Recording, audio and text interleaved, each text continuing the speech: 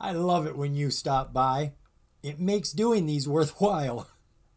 I'm John Zidar. This is On Top and Hot, and it's Monday. It is February 5th.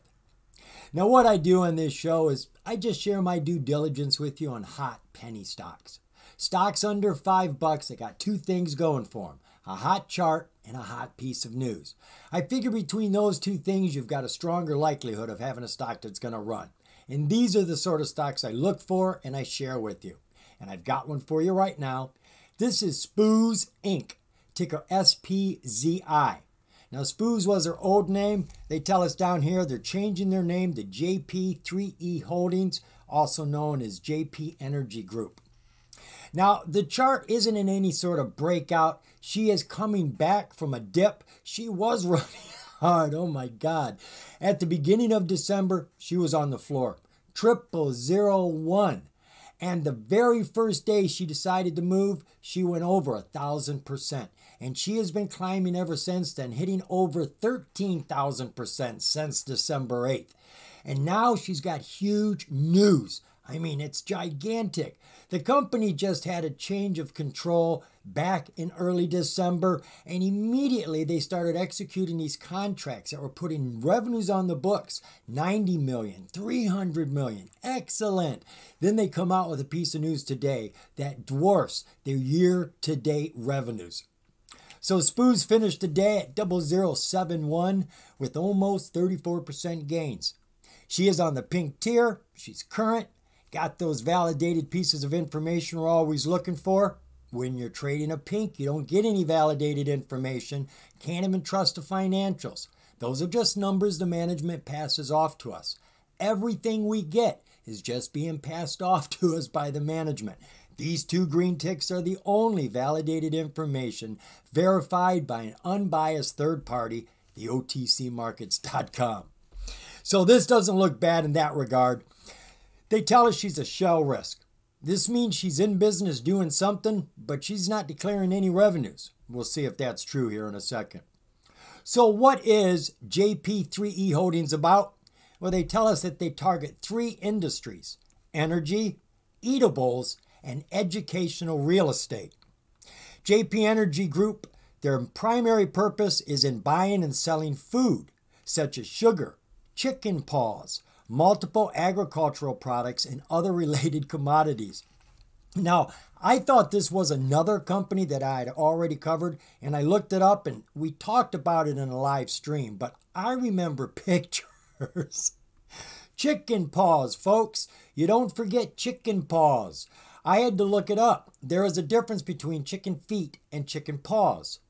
Chicken feet have some of the leg. Chicken paws, it's just the foot, nothing else but the foot. And we looked at a company that had some huge orders going over to China. I'm talking hundreds of millions of dollars. Well, this company is also selling them to China as well, along with other goods. They also tell us that JP Energy Global is sourcing and supplying competitive light natural gas, I believe that is, to China and Europe in cooperation with its partners based in the Middle East. Okay.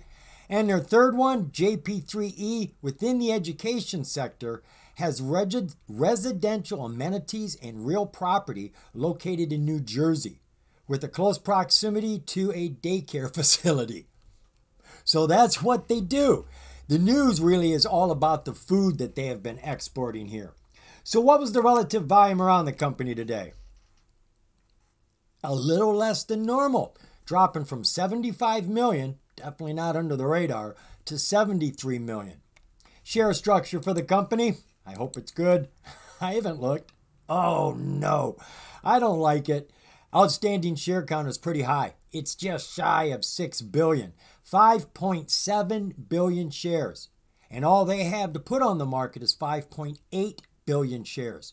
They have virtually all of them on the market, which isn't a good thing. This is like a bank account or credit. They've used up everything they've got. If they needed to make some deals, they couldn't do it. If they needed to make some money, they couldn't even do a public offering. Not that I'm excited about them doing that, but they can't do that. So they either need to do a reverse split to pull some of these shares back into their bank account called the authorized shares, or they'd have to increase their authorized share count. Either way, it isn't going to be good for us. The restricted shares, that is to say how many the insiders own, about 348 million, and we get all the rest, about 5.5 billion shares in the float. Ouch! Taking a look at those financials, we're not going to see anything here, not on the annual, not on the quarterly, for two good reasons. First off, she is a shell risk. She isn't making any money, but more to the point, they had a change of control in December. There's new management, new business here. And as you're going to see in the news, they are doing millions of dollars worth of business. But there hasn't even been a financial out since they took over the company. So we're not going to see anything here. Even the balance sheet is empty and bleak. We got nothing in the bank. We've only got $10,000 in assets. We know it's thousands and not just 10 because we got to add 3 zeros to any of these numbers. Liabilities, we got about 95,000. So back then in December, we were holding a bag of about $85,000. But this is all old news. It has all changed. I'm very eager to see a financial come out. Taking a look at the disclosures, nothing to be seen here. We have no new disclosure since 2008. So let's dive on over to that news. Now we do have some good news over here, and I'm going right back to the change of control. They tell us they completed the primary acquisitions and change of control on the 20th of December.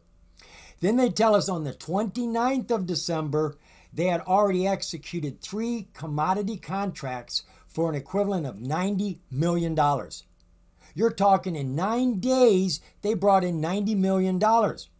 Then on the 5th of January, 5 new fully executed commodity contracts. Year-to-date total is now $303 million. In less than a month, this new management has brought in $303 million.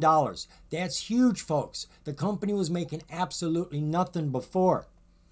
Then we've got an interesting piece of news here that came out on the 19th of January. The company secures U.S. Department of Homeland Security, the EB-5 program, and procures the acquisition of SIG International. Now, the way it really works here, they acquired SIG International, which has a long-standing relationship with the Department of Homeland Security's EB-5 program. And because of that, now the company's got all of that as well. And the big deal about it is that SIG International has a lot of connections, especially overseas. So this is supposed to open up the door for them in a big way.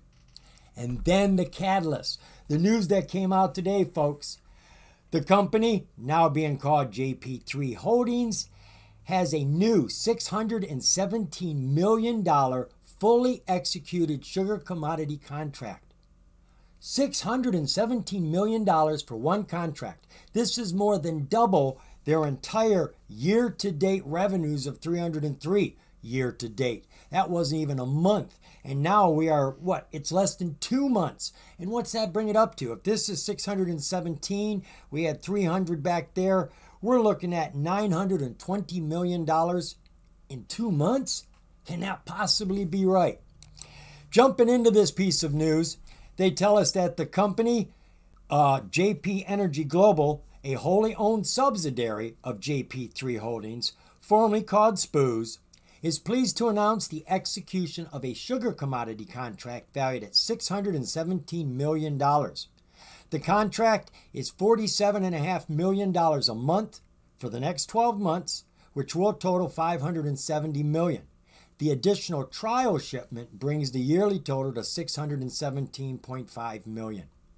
The origin of the shipment is from Brazil, South America, as with our previously announced chicken paws commodity contract. Now that our team on the ground in Brazil has completed the execution of the sugar contract, it is prepping the shipment of the chicken paws contract to China. Shortly after, we'll begin prepping for the execution of our sugar contract shipment. More details to follow. JP Energy Global is registered with the Overseas Exporters of Imported Foods with the General Administration of China Customs. This is what allows authorization for the company to ship goods into China. Folks, this is a huge deal.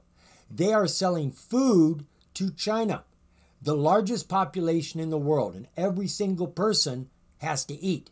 It's not like shoes where half the people are going to wear your shoes and the other half will wear the other brand. No, every single person has to eat.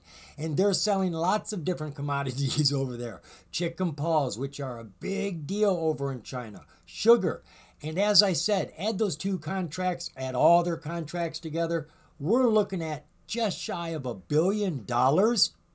Look, folks, if I'm misreading this, it's because they misprinted it. Now, to be honest, I have not done a deep dive and gone through every piece of news here.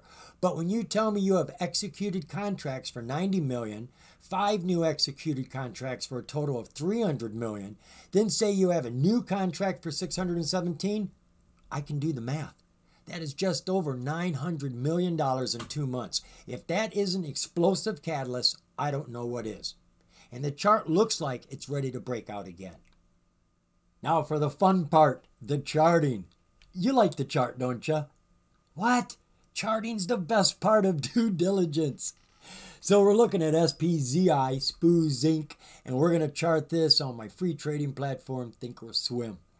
So I got this opened up to a 6-month, 4-hour view. Our low bubble, 0001, hit, well, pick a day, any day. For months, she just kept landing on that 0001 over and over again. The absolute lowest price you can buy a stock for on the open market.